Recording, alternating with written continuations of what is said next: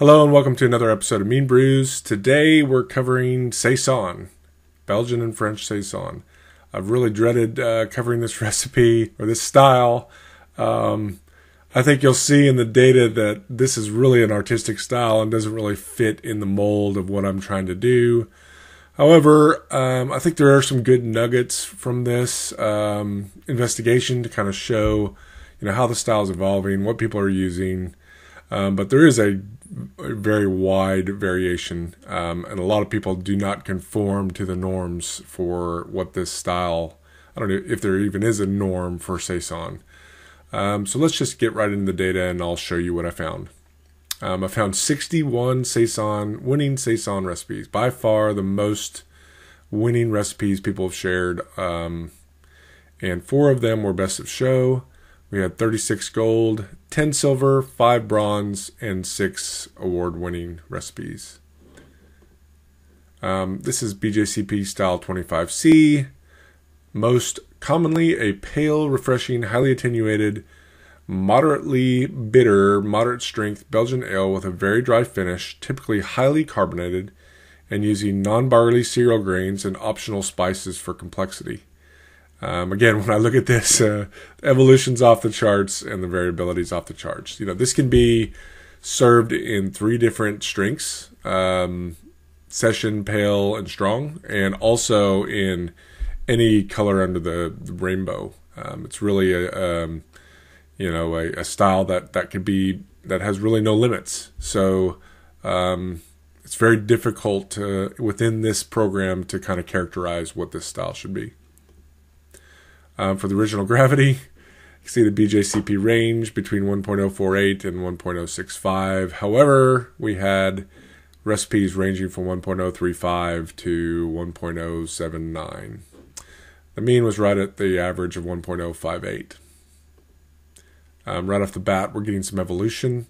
This is the original gravity with time. We're seeing that come down to around the 1.050, 1.055 range from somewhere in the 60s and 70s. So we're already right off the bat some evolution. IBUs again are big swing outside of the BJCP range with an average of 29.1. SRM, this is where the range is pretty big to accommodate the lighter versus the darker brown and black Saisons. However, most of the winning recipes, all but I think 1, were a light colored, and they averaged at around 5.9 SRM. So keep that in mind. The darker Saisons are not doing, at least in my data set, not doing as well in competition as the more traditional light colored Saisons. For the malt types, 91.1% base malt was the average. 2.3% crystal, 1% toast, 0.1% roast. It was that one dark recipe, and then 6.5% adjunct. For the distribution, so if they use those malts, here's the percentages they use. So base malts anywhere between about 72 and 100%, and then zooming in on the others, adjuncts, we had somewhere between 3 and 25% of the grist, with an average of right around 10% of the grist. Crystal, we had about 50% of the recipes use crystal malts at an average of 0.5 to about 11% of the grist. An average of about 4.5% of the grist, but that was the range. And then toasted malts, we had somewhere between 2 and 22% of the grist. Only about 17% of the recipes use them, and about 5% of the grist was the average. The one roasted malt I didn't show on here. We are seeing an increase in the percentage of crystal used over time, somewhere from 1 or 2% to almost double that.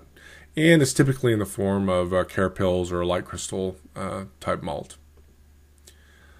Base malts. Most prominent base malt is a Pilsner malt. I didn't differentiate between Belgian, American, British, or German Pilsner malts. It would just make it too complex. The average for the Pilsner malt was 76% of the grist. 100% of the recipes use some sort of Pilsner malt. The next most prominent is wheat malt. 66% of the recipes used a wheat malt at an average of 11% of the grist. And then we have, I'm not sure if I showed Munich down here, Vienna and rye. I'm not sure if I gave that. Yeah, Munich, 30% of the recipes used a Munich malt at an average of about 11% of the grist. We have Vienna, rye, and then some others, some chit malt, Maris Otter, Golden Promise, spelt, or oat malts. 1 or 2 recipes each used these last 4. All right, busy graph here, but let's walk through it. So we have 2 different y-axes. These are the percentage of the grist, and this is also percent of the grist. However, I'm showing Pilsner and Munich on this chart because they're a larger percentage of the grist, and I'm showing wheat and rye on this Y chart. So what we're seeing is a decrease in time of Pilsner, the percentage of Pilsner, and a decrease in time of Munich over time of Munich malts in the grist, average grist that people are using. While conversely, we're seeing an increase in time to somewhere around 15% each of both wheat and rye malt. Rye just kind of popped up on the scene here in the early 2010s, and more people are using it. Conversely, Munich is going away, and I think I present that later on. But Munich is popping off of the radar for the style. So I think people are in the early 2000s, late 1990s, were using Munich to kind of give it some complexity, and now they're kind of switching to either more wheat and more rye, or just more rye and spelt, or some of their specialty grains. Crystal malts, the most common crystal malt was Carapils. 21% of the recipes, not a lot, used Carapils at an average of 4.7% of the grist. And then light crystal, 18% of the recipes used a light crystal at an average of 4.1. I'm not sure if I shared, no. Medium crystal and special B rounded those out, but very small proportions of the recipes used these 2 malts. There is enough to warrant putting some crystal in your recipe. I think more than a third, which is usually my criteria for including it, were used a crystal malt, so I will have some Carapils in my recipe at the end. Toasted malts, again, not a lot. The most prominent was aromatic. 8% of the recipes used aromatic at about 4% of the grist. And then biscuit and honey malts, melanoidin, and special roast were in individual recipes each. Wouldn't recommend using a toasted malt here, just not a lot of prominence here for inclusion in a recipe. And the one recipe that used Carafa as the roast malt at around 4% of the grist. Adjuncts, this is where people like to play. Look at all these adjuncts here. So the most prominent is candy sugar. Let's see, 16% of the recipes used the candy sugar at an average of 7.8% of the grist. 15% used sucrose, which is table sugar, cane sugar, at an average of 6.4% of the grist. And then flaked wheat, first flaked malt, 11% of the recipes used flaked wheat at an average of 10.3% of the grist. Dextrose, which is corn sugar, 11% used dextrose at an average of 8.2% of the grist. And I think that's all that I covered with my text here. There's also some others. The orange curve here is flaked oats, and the yellow curve is turbinado sugar, and then some other flaked or honey or piloncillo sugars. This, you can just tell the sweet spot here is between 5 and 10% of the grist. So whatever you choose, and this is where you kind of get special with what you want to do with your Saison. Whatever you choose, I think the sweet spot is definitely within this 5 to 10% of the grist. So however you want to take your Saison, keep in mind that ratio. Bittering hops, all over the place. Most common were Styrian Sorry, this was 20%. The same with Haller Mittelfrüh and Satz and Magnum. German or continental European hops took up more than 50% of the bittering hops used, followed by a whole bunch of others, just random other ones. However, we are seeing with time the 3 most prominent hops, Satz, Styrian Goldings, and Hallertauer Mittelfrüh, people are just not using them nowadays. You know, the classic Saison of the 1990s and 2000s that was winning competitions is not winning with these classical hops. And you'll see that in the flavor and aroma hops later on. The evolution down of the noble varieties, just going away from prominence. Flavor hops, Sots, 16% of the recipes use Sots. Styrian Goldings, 11%. EKG, that is 50% of the flavor hops used, and then a bunch of other little ones. You'll see New World varieties, real fruity varieties, Citra, Racao, Lemon Drop, Howler Blanc, Laurel. These New World varieties are really popping into favor here in the late editions and dry hop editions for Saisons. Aroma hops, Sots, most prominent, 33%. Styrian Goldings, 15%. That encompasses about 50% of the recipes, and then the rest. Again, you're seeing these Calypso, Laurel, Opal, Nelson Sauvin, Amarillo, Lemon Drop, or Cow Mandarin. A lot of these fruity, flavorful hops, our Galaxy, are starting to pop up in these recent recipes. This is showing this prominence of Sots, which was the most prominent late edition hop, over time for both flavor and aroma hop additions, and they're going down to nothing. So even though if you go back, Sots is the most prominent for flavor and aroma, they are not winning as much, I would say, in competition as some of the other hops that people are using. People are getting creative. Whirlpool hops, Mosaic, Sots, Aramis, a bunch of different Whirlpool hops starting to show prominence. I'll show you that in the curve later on. Wasn't used early on, but now starting to be used quite frequently actually. And dry hops, we see a bunch of fruity dry hops, except for the Sots. People are starting to use those tropical fruity flavors in their Saisons. All right, rate of hop additions. We'll start with the flavor hops, which is the blue curve. 59% of the recipes used a flavor hop addition at 0.15 ounces per gallon average, or 1.12 grams per liter. Pretty tight range here between 0.05 and 0.3 grams per liter, or ounce per gallon. Aroma hops, which is the black curve, a big range between 0.05 and 0.6 ounces per gallon. 74%, or 3/4 of the recipes used an aroma hop. An average of 0.22 ounces per gallon, or 1.65 grams per liter. Whirlpool, which is the green curve, huge range, from very lightly hopped to very, very heavily hopped. 22% of the recipes used a Whirlpool hop, average of 0.27 ounce per gallon, or 2.02 grams per liter. And even fewer recipes, only 8% used a dry hop at 0.2 ounce per gallon, or 1.5 grams per liter. Another busy curve, another dual axis curve here. So over here is the prominence of the hop addition. So number of recipes that used an aroma or a Whirlpool hop addition. And then this is the amount they used. And this is against the time, right? So if we look at the first two, aroma, the usage of aroma hops is dropping with time. And the usage of Whirlpool hops is increasing with time. I think this is a wash. I think people are either putting them in at the end of the boil, or doing a Whirlpool, or doing both and getting the same effect. So even though we are seeing a trend down of aroma hops and a trend up of Whirlpool, I think people are just, using one or the other to get the same effect. Now what is changing is the amount of late edition hops. So orange curve here, aroma hops, ounces per gallon, increasing to around 0.3 ounce per gallon from, what was the average? Let's see, 0.22. So that's increasing a bit with time.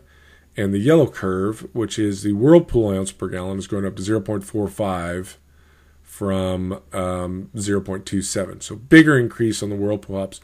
What I take away from this is if you're going to use aroma hops, you're going to use a Whirlpool hop, increase your rate of hop addition at the end if you're going for a hoppy style Saison. Bulk spices, I've got a lot of spices, but some are used in bulk and some very minuscule amounts. There were three shown here. One Peach nectar used. This is in ounces per gallon down here. One recipe used peach nectar in their classical saison and one metal with it. But two other ones, one that used about 9% of the recipes, and the other in about 3.5% of the recipes were ginger here at an average of 1/4 of an ounce per gallon. This is fresh ginger.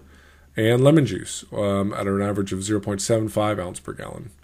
So a couple recipes uses some spices, those two spices. When we get to the smaller amount of, I put this on a different scale so we could see them better. The most prominent is coriander. We had about 17% of the recipes use coriander at an average 0.05 ounces per gallon. And the next most prominent is orange peel. Didn't say fresh or sweet or bitter, fresh or dried, but at an average of about 0.02 ounces per gallon, and there were about 13% of the recipes used them. I think in total, about 30%, a third of the recipes use spice additions. I might show that in a later slide. Some other spices used in lesser prominent proportions. Black pepper, lemon peel, grains of paradise, and lime peel were used in a couple recipes each. I think this was 3, 2 for that one, 2 for that one, and 1 recipe for the lime peel. Mash types. A couple new different types of mashes. 74% of the recipes used an infusion mash. 19% used a step mash. No decoctions.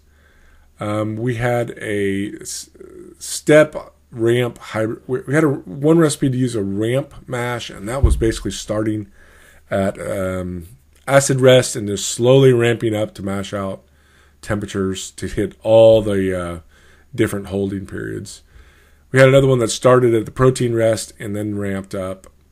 And they had one that did a round trip, and this is basically an inverse of the Hochkirch mash, where they go in at 150 and then they hold there for 20 minutes, and then 152, they hold there for 20 minutes and then they cool down. This gives you the most fermentable wort because you're letting those alpha amylase enzymes chop up the midsections of all your starch molecules, and then taking it down into the beta zone where the betas start eating the ends of the remaining starch molecules. So this gives you the most fermentable. Never heard it called this, but they said it was called a round trip mash.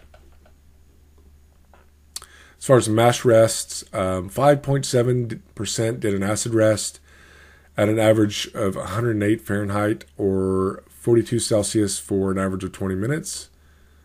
19% did a protein rest at an average of 127.5 Fahrenheit or 53 Celsius for around 21 minutes.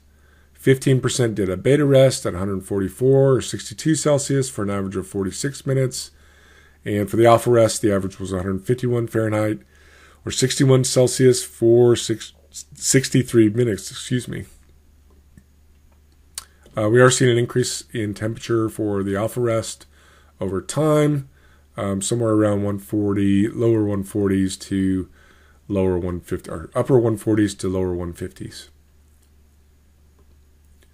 Boil duration, 77-minute average. We had anywhere between a 30-minute boil and a 120-minute boil. I'm going to shoot for around the 60-minute boil here for my recipe. And the boil duration over time is decreasing to around 60 minutes. So kind of justification for keeping with that hour-long boil, unless you need the gravity increase. Yeast, another area where people play. Most prominent is the DuPont strain, which is the classic Belgian Saison strain, White Labs 565. Yeast 3724. The French Saison is the next most prominent. 26% of the recipes use that. Belle Saison, which is L'Allemande, 10% of the recipes use Belle Saison. White Labs 566, which is another Saison yeast, 8% use that. Yeast 3726. I'm not gonna butcher this name. 7% of the recipes use that. Then we start seeing a lot of onesies and twosies. This is the DuPont, but Duvel strain for Belgian Golden Strong. some Yeast Bay, Saison, Saccharomyces. I didn't include any Brett's here. These are just Saccharomyces yeast varieties. Escarpment Labs, Lalaman, Champagne yeast, some other Saison yeast from White Labs, Mangrove Jacks, and a bunch of other ones. Just all over this is Omega 500, I think is one of the Belgian strains. This is where people get creative, and I encourage you to get creative as well. Also seeing a change in time on the yeast used. So if you look at the most prominent, which is a black curve of the Belgian Saison strain, it's falling out of favor. People are starting to use some of these other strains here and getting some different phenolics and different esters that the Saison or the DuPont strain puts out. So while we are seeing a decrease in the DuPont strain, we are seeing an increase in Belle Saison and the French Saison strain. So those are increasing with time. Very interesting to see this. Water chemistry, calcium, the average was 63. Magnesium was 11. Sodium, 27. Sulfate, 69. And chloride, 64. Quite a few recipes share their water profiles, so pretty confident in these numbers. Fermentation temperatures, when you look at all the strains, it averaged between... Okay, before we get started on this, fermentation temperatures, I'm going to present the starting and finishing fermentation temperatures. So this slide here presents only the starting temperature. So when you look at all the strains combined, they started between 64 Fahrenheit and 85 Fahrenheit with an average of around 70. And I think pretty much the other three most prominent, which is the DuPont, the French Saison, and Belle Saison, were kind of in that same realm of somewhere around the mid-70s, mid to low 70s was the starting fermentation temperature. When you get to, the average was 70. When you get to the final fermentation temperature, this is where you see a pretty good variation. We had one recipe go all the way up to 101 in their final ramp temperature. The average was 78, and I think for the different strains, you're seeing an average for the DuPont around 80. The French Saison was right at 78 as well, and then the Belle Saison was right at 79. So again, right there together, pretty much starting at 70 and finishing at 78 was the most common fermentation profile for any of these strains. Carbonation volumes, the average was 3.1 volumes of CO2. And the average mash pH was 5.3. All right, let's do the Meanbrews recipe. I am taking some liberties here. I'm going with the New World variety. I am not going to try to do a classical Saison, and I'm picking some hops and yeast that I enjoy. So I didn't think that this is a recipe where your artistic license to be creative is really celebrated. And I'm going to use this forum to get my thoughts on how I should formulate this recipe. I will use some of the trends from Meanbrews, but this is by no means a winning recipe yet. I have yet to enter it, but I do plan to brew it. Starting here, Pilsner 2-row. We're going to use about 70% of the grist. Then we're going to use some rye malt. I am going to use rye because I think it's prominently starting to come into favor at about 10.7% of the grist. Pale wheat, again at about 10.7% of the grist. Candy sugar at 5.1, and then the carapils at 3.6. For my hops, I am not going to do a bittering hop addition because I get enough IBUs from these hops at the end of the boil. So I'm going to start with about 0.15 ounces per gallon or 1.2 grams per liter of Hallertauer Blanc at 10 minutes. And then 0.3 ounce per gallon or 1.3 grams per liter of Nelson at flame out. And then I'm going to whirlpool 0.45 ounce per gallon or 3.37 grams per liter of Nelson again. So I'm going for that grape tropical flavor. Try to make it more wine, champagne-like, which is what I try to do with my Saisons. These numbers over here are the evolved numbers, of the high numbers that we're seeing in the later recipes rather than the early ones. And again, I've gone away from the classical noble hops and gone more fruity, tropical. Actually, these are more grape, wine flavored is what I'm shooting for. IBUs, we're shooting about 32 IBUs total. And I am going to spice. I'm going to put 0.05 ounce per gallon of coriander, or 0.37 grams per liter, and sweet orange peel, fresh sweet orange peel, the same amount, 0.05 ounce per gallon, or 0.37 grams per liter. That is not a lot. That's just going to be in the background. Compare that to my wheat beer recipe, where I think we're at 0.2 ounce per gallon each. It's a quarter of that. So just going to be behind the threshold of understanding or knowing what that spice is, and it's just going to barely be there. I'm shooting for an original gravity of 1.055 and 32 IBUs. This correlates again to the trends. Reverse osmosis water, I'm going to shoot for this profile here, which gives me a pretty balanced profile of chlorides to sulfates. A little high in the sodium, but that's what the data showed. I'm going to mash in at 5.3, and then I'm going to do a single infusion mash at 151 Fahrenheit or 66 Celsius for 60 minutes. Mash out and sparge as usual and boil for 60 minutes. I'm going to chill it to 70 Fahrenheit or 21 C, oxygenate and pitch. Ferment at 70 Fahrenheit and free rise to 80. Check the FG and hold it past the Saison stall if necessary. I just realized I have not said what strains of yeast I'm going to use. So for this one, I plan on using the two most prominent, the Belgian Saison, the DuPont strain, and the French Saison strain. I think the combination of both will get it past this stall, and seen a lot of people actually start doing that to ensure that they can ferment this to dryness, which is what you need to do.